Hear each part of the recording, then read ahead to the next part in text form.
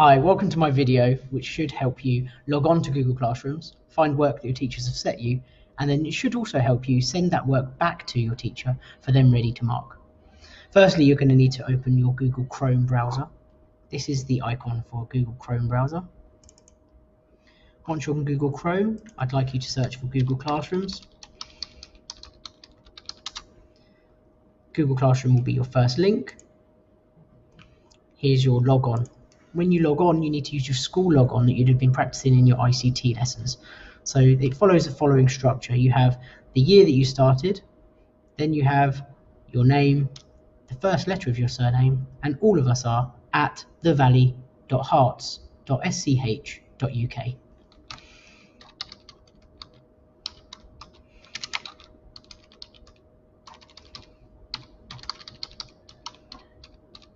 Okay, once you've done that, you click on next. You'll be given an opportunity to put in your password.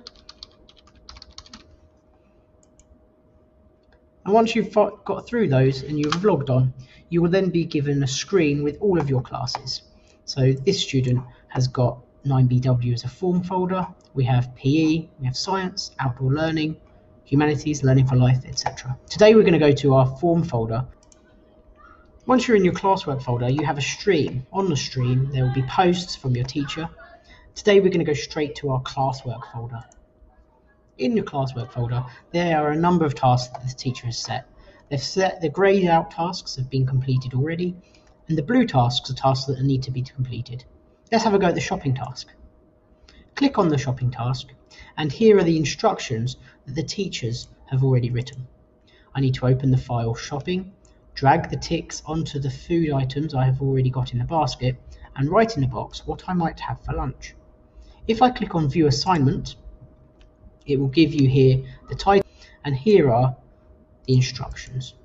Your work is over on this side. I can click on the work, and it will automatically open it and put it into the Google browser.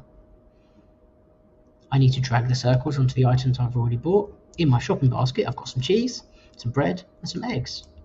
So, some bread, I have some cheese, and I have some eggs. And down here, it's asking me, what could I have for lunch? I think I would like an egg sandwich. Yum. I don't need to save the work at all. It automatically will save to Drive. It tells me that the work was last edited a few seconds ago. It saves it every few seconds. I can simply close this browser here, and I can then click Hand In. So I'm back at my task. I click Hand In, and the work has now gone off to the teacher, ready to be marked. I hope you found that video useful. Enjoy.